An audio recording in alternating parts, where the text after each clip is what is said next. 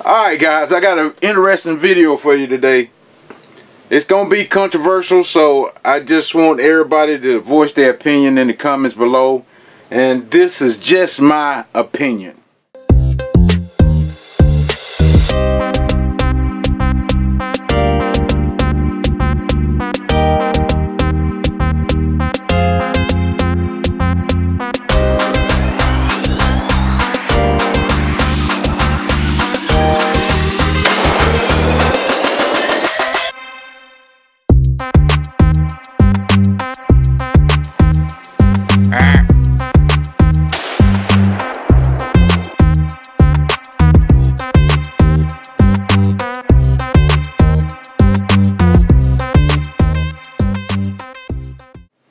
I've been food plotting for about 15 years, hard about 15 years. And what I've seen is we got to stop using the cheap blends of seeds for your food plot. If your food plot blend has more than 2, maybe 3 seeds in it, it's a waste of time. Before you start writing in the comments, let me tell you why. This is what I look at. This is how I look at how a food plot is. So, say for instance, we got a food plot right here. This is the green food plot. This is before you put your seeds in it. To me, a food plot has stored energy like a battery. So, say for instance, this is a battery that supplies your food plot with energy. Energy for your seeds to grow. So, say for instance, this battery has 12 volts in it. With the 12 volt battery, you can grow one type of seed, no matter what it is. You can grow it up to, you know, to its potential. But if you put another kind of seed in it, and you got another kind of seed you're gonna put in it, this battery voltage goes down every time you put a different seed in your food plot. So if you got 3 different seeds in your food plot, this battery can only hold so much energy for those 3 seeds. So if you got 1 seed,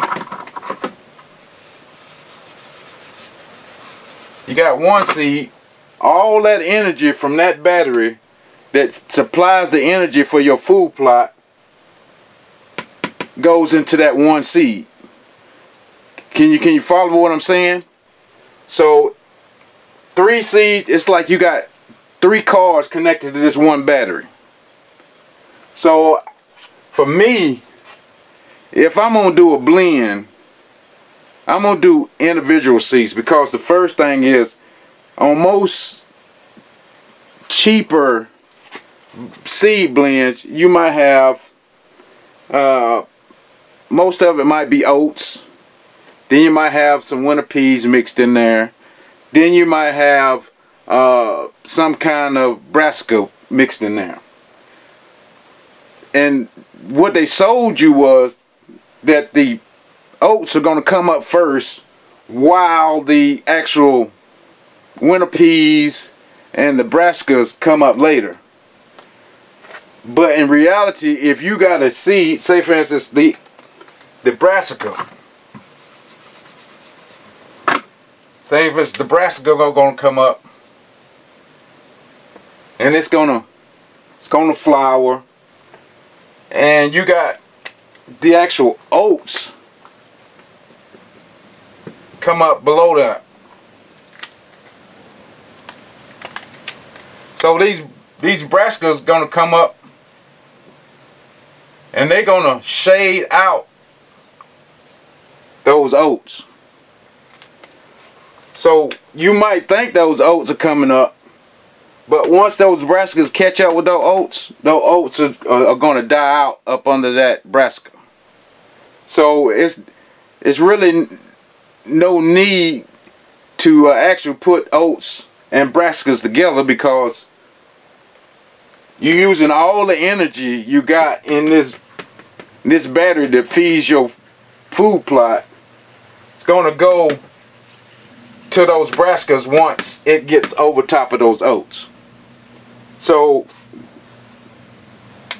now you got 2 seeds on it. Now the battery voltage has dropped down to 11 volts. And as that brassica gets bigger and bigger, it's going to take more and more energy to run that brassica. So by the time that brassica is halfway matured, probably a month into where you had it when you planted it, those oats don't have any energy to grow. So you basically wasted I'm just saying, 10 volts to run that brassica and that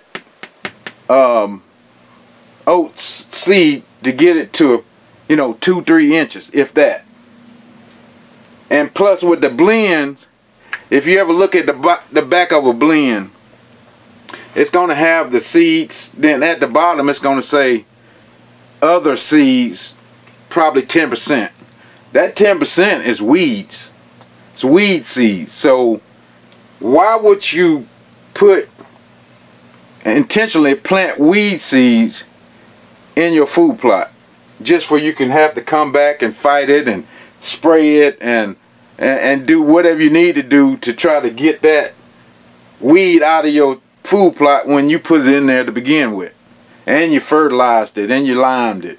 So it's going to be very difficult to get that weed out of your food plot that you actually planted in there to begin with. So myself, like I said, it's just my opinion. Just my opinion. Just my opinion. I'm going to plant 1 seed, well, 2 seeds at the most. I'm going to put, trying to get this dry because it doesn't look like it's dry. I'm going to put, this year I'm actually using beets and greens, which they're in the same family. So when I put my beets and greens in, I want my beets and greens to grow knee high, at least knee high. That means I got a good stand, I got a lot of tonnage of food for my food plot. So I'm gonna put beets and greens in my food plot, and it's got, the bottom of it's gonna have a turnip or some kind of beet pod at the bottom. So I'm gonna use all this voltage in this 12-volt battery that feeds my food plot with energy for my seeds to grow. I'm gonna use all of it just for those seeds. I'm not gonna put oats in there. I'm not gonna put any kind of ryegrass or anything like that, because I've had people ask me over the years, well, why don't you just use ryegrass or some kind of oats or just any kind of grassy type seed? First of all, I'm looking for the tonnage. I only have an acre land, a food plot, maybe an acre. And if I waste the energy in that food plot to run some oats and ryegrass and all that kind of stuff that's not going to feed my deer to the full tonnage that I need to feed. I got a high density of deer on my food plot. It's no ag land, it's no farms, it's none of that, in 30 miles of where I hunt at. So those deer, the only thing they eat is my food plot and whatever's in the woods, like acorns, browsing on all the vegetation, that type thing. So my food plot is very valuable to my way of hunting. I might not hunt on my food plot, you know, physically sit on it very much, but deers from whatever around inside my wooded area within the mile is going to be traveling trying to get to my food plot, cause especially when it grows to its potential. For some reason my food plot grows pretty decent every other year. Last year it didn't grow that well. Hopefully this year, if I can get it in the ground in a good enough time, that it will grow back to where it was. The first time it grew, I mean, I had beets and greens again. They was knee high. Just out of the blue, it grew to, you know, to its potential. And my food plot, the pH has always been from like a 7.6 to a 7. I try to keep it within that range. That's why I get a soil test every year to see if I'm in that range. And another thing that might help you out, I got a video that's coming out, or it may not came out depending on when this video comes out, but the actual product called Plot Starter and Plot Boost from Deer Grow. I might not use the Plot Starter because I don't think it's the right product for me, but the actual Plot Boost, I sprayed it on my food plot, not last year, but the year before, and my food plot grew knee high. I shot a deer in my food plot, and when he fell down, I couldn't find it. That's how thick and tall my food plot was. But I'm trying to figure out why it only does it every other year. But back to this, to the energy. I mean, you got to look at it like that, because every time, say for instance, you got a bag of lime and a bag of fertilizer. Every time you put fertilizer and lime back on this food plot, the voltage on your battery that feeds your food plot goes up. So that's how you can try to keep your voltage at 12% on your battery that feeds your food plot. So if you, say for instance, if you didn't put the lime and the fertilizer on your food plot, your voltage is going to go straight down. It might not go down much if you got one seed or two seeds on your food plot in the same family. You got to remember, they're going to grow better in the same family because they're going to grow almost at the same height and the same rate. If you're going to use oats and ryegrass, to me, I think you just need to use oats and ryegrass. Don't put no brassicas, no leafy type seed in there, no legumes, nothing like that. You want to stay with the same type family, because they grow at the same kind of rate, and they won't shade each other out because they're growing at the same time. So that's just my train of thought on how I approach food plots. And like my new food plot, which this is the 3rd year for this food plot, excuse me, and I just got the soil test back for that, but I'm gonna have a soil test video. You can see what I've done in that food plot to get it to this level, so my battery would be 12 volts to feed that food plot. Because if your food plot is only like a 5.4, your battery in your food plot might be 10 volts. which is not going to give you much energy to supply a food plot. That's why your food plot only grows yay tall. So if you got a problem with your food plot only growing, you know, 3-4 inches, when you putting all this the kind of mix that you're using on it, just go get one type of seed or 2 type seed in the same family and just use that and see. I mean, almost every year I'm trying to do something different to see what grows better in my food plot. Like I said, last year I put winter greens in there. They were just straight winter greens. And I do sometimes put clover in there, but I don't expect the clover to actually grow in my fall food plot. I'm using that to grow in the spring. When I plant that clover, it's going to come up in the spring. It's not going to come up in the fall. I mean, you might see a couple of, you know, it might come up that much, but I'm not using it for the fall. I'm using it for the spring, but I'm just planting it in the fall. That might be something that you might think about doing. But in that reason, like I said, with clover is a good add-on with any kind of food plot, because clover produces its own nitrogen. It doesn't take nitrogen like all these other plants and seeds would do, like ryegrass and oats and rye grain, any kind of grassy type seed. It's going to take nitrogen out the ground.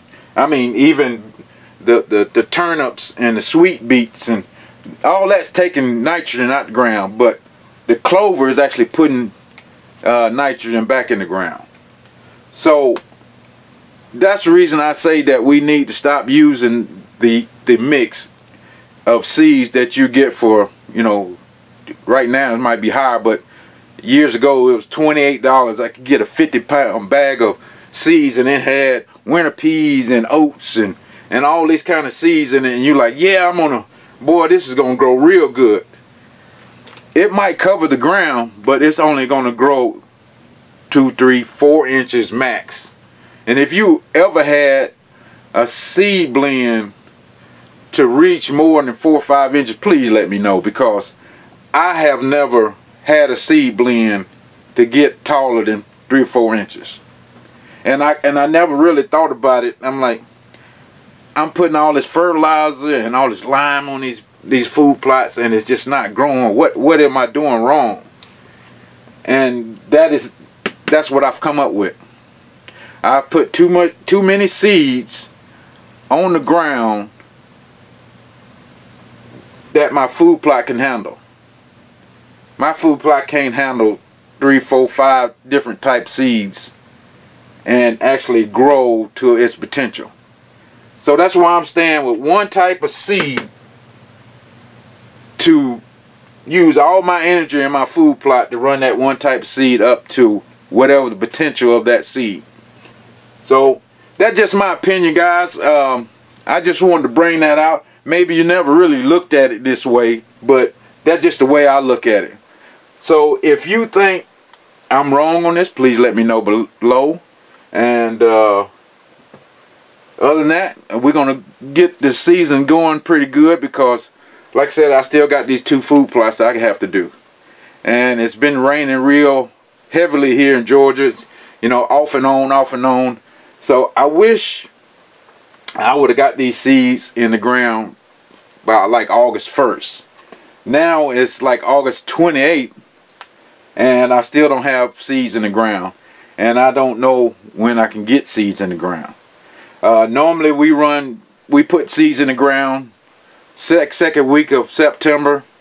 That's probably when I'm gonna get time to get down and actually put seeds in the ground. Probably middle of September, which is the average time for us here in Georgia, middle Georgia anyway. But with all the rain we've been having, I wish I would have got these in a month ahead of time. But with problems with equipment and scheduling, it just didn't happen. So guys, I'm going to end it right there. But please let me know what you think about this battery scenario feeding your food plot. And to all the people that uses those blends, please just try it 1 year. Just go to your local feed store and tell them, you know, I want this seed and that seed. Get 2 seeds. Try 2 seeds in the same family, and put them in your food plot and see how it grows. Alright guys, but if you hadn't subscribed to the channel, please help us out. Subscribe to the channel, and make sure you put your comment below. Hit the like button, that always helps. But other than that guys, until the next video, I'm out. Thanks for watching.